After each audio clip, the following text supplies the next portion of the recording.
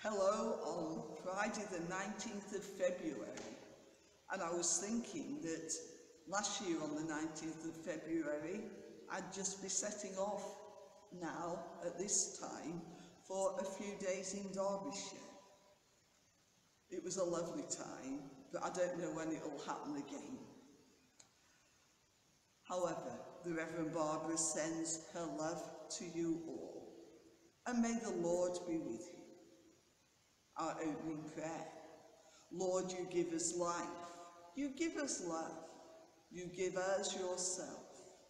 Help us to give our lives, our love and ourselves to you and to others, through Jesus Christ, our Lord. Amen.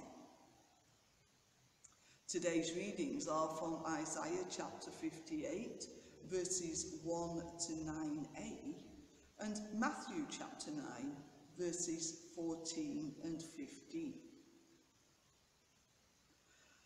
Earlier this week, I chatted to various people about their favourite pancake toppings.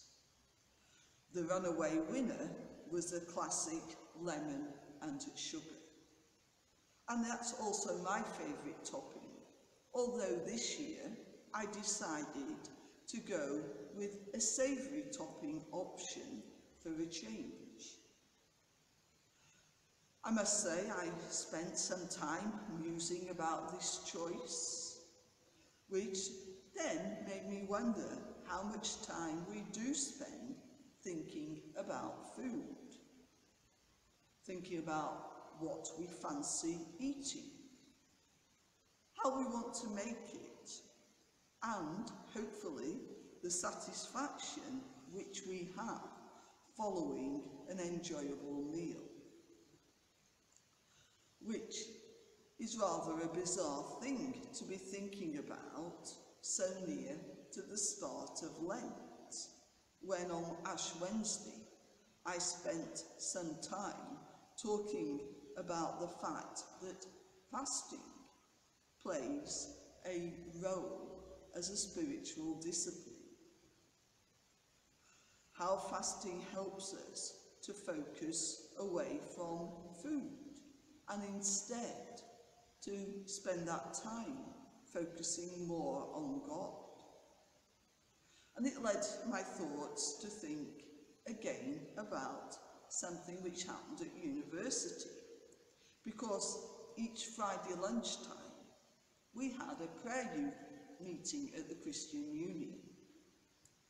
There was the option not to take lunch, and instead you made an arrangement where the money which would have been spent on that lunch was saved and given to a good cause. Quite often, people who didn't have enough food to eat somewhere else in the world.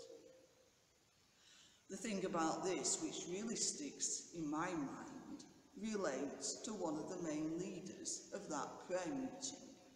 It wasn't myself.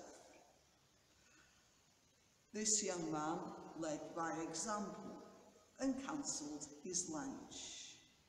But then his girlfriend gave her lunch to him, possibly an example of true love. So how does this fit into the concept of a true fast?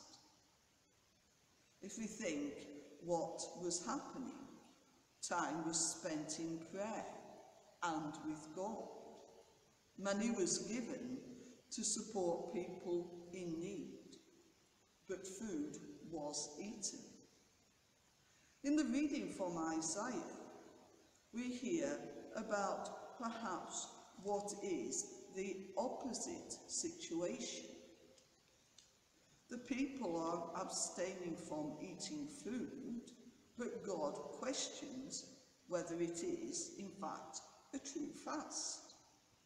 That's because the action of not eating isn't leading to a deeper spiritual focus and relationship with God.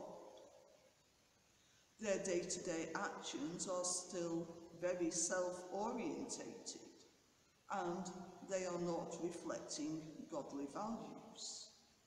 They are still taking advantage of other people and exploiting them for their own benefits. They aren't drawing closer to God in any way, and it seems that their fasting is all to do with outward appearance, which led me to wonder, which of those two situations which I've outlined do you think was a closer one to a true fast? I'll let you think about that. And we now come to our next prayer. Dear Lord, we thank you for those people who have the courage to look beyond themselves and to think of others, often people who they have never met. Help us to continue to follow your example of showing concern and meeting the needs of others as we give ourselves to you. Lord, in your mercy, hear our prayer. For today's prayer points, let's pray for the farmers who are now worried about the impact of the recent very wet and extremely cold weather. Let's pray for the lonely and the vulnerable. And let's pray and give thanks for the work of all food banks and similar organisations. We now come to the Lord's Prayer. Our Father in heaven, hallowed be your name. Your kingdom come, your will be done on earth as in heaven. Give us today our daily bread, and forgive us our sins, as we forgive those who sin against us. And lead us not into temptation, but deliver us from evil. For the kingdom, the power, and the glory are yours, now and forever. Amen. And our blessing for today.